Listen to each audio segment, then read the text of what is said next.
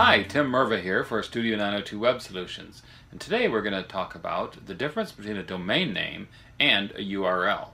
And we're going to use a fictitious company called Energy5 as our example. Now, Energy5 is the domain name, and that's only part of the URL. The domain name is broad and could be included in many different URLs, so it's not at all specific. It gets you into the right neighborhood, but not to a specific resource on the internet. It's kind of like going to a specific street, but not knowing what house number to go to. However, a URL is a uniform resource locator. That's a uniform way to locate a specific resource on the internet. By nature, it's very narrow and extremely specific and exclusive. Now, the Uniform Resource Locator, otherwise known as the web address, it locates a specific resource on the web in much the same manner that the street address helps you locate a specific location, such as a home or business, in the physical world.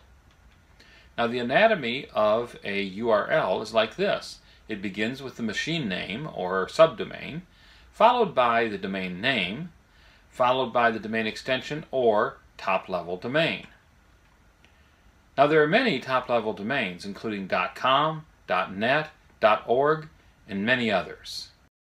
Various top-level domains will take you to different kinds of content or resources on the web within the same domain.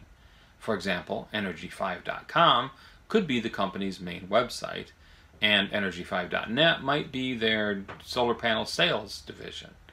Energy5.info could be their political action and advocacy site, whereas Energy5.co could simply be a redirect back to their .com.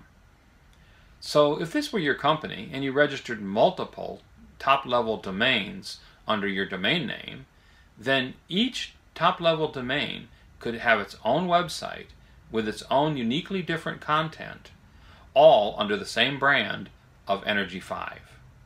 Now, there's a lot of other reasons for registering multiple top-level domains, but that's a subject for a different video at a different time.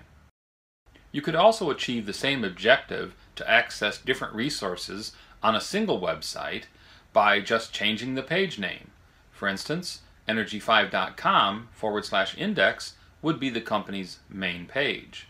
Energy5.com/buy-solar could be the company's solar panel sales page, and Energy5.com/political-action could be the website's political action page. This is all within the same website, and these are all still unique URLs for different content, but it's just different pages within your domain. So what we've seen is while they are incorrectly frequently interchanged, a domain name is only part of the URL. And so therefore the URL and the domain name are not the same thing. I hope this video has been helpful to you. Please go to studio902.net to register your own unique domain name and begin to build your web presence today.